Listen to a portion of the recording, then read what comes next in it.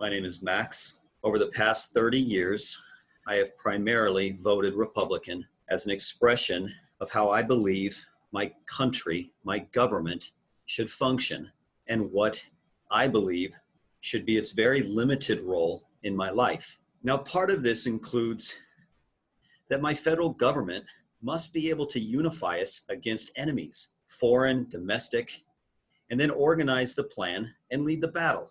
But enemies can be microscopic. That our current federal government, led by Donald J. Trump, has not unified our country against this enemy and has been an absolute abject failure in the leadership responsibility of organizing our national response. He has dismantled the executive branch and its ability to respond to its only job, protecting and defending Americans. He purged the experts.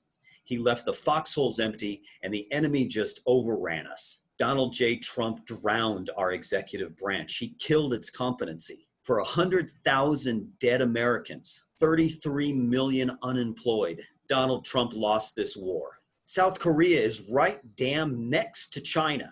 It's a free democratic society with fewer than 500 fatalities in the same time frame. Why am I firing Donald Trump? I refuse to give Donald Trump command of this nation's next challenge, or God forbid, the next war. Trump's government dismantled and removed the best of the Department of Energy in the first year of his administration, demanded ideological loyalty of our nuclear and climate scientists. You think a virus is bad? Try a dirty bomb in an American city because our government is too busy fighting itself to pay attention to important threats. No, for me, Donald Trump is not my next president. God willing, it will be Joe Biden. Clearly a decent man, a man of empathy, intellect, character.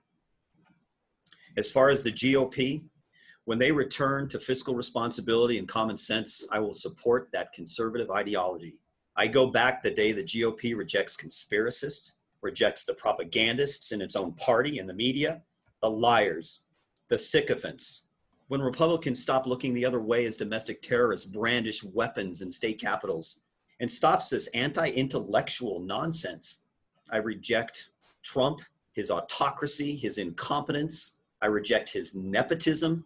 For now, for me, the answer is the Democrats. It's Joe Biden. It's that simple. Thank you for sharing your time with me.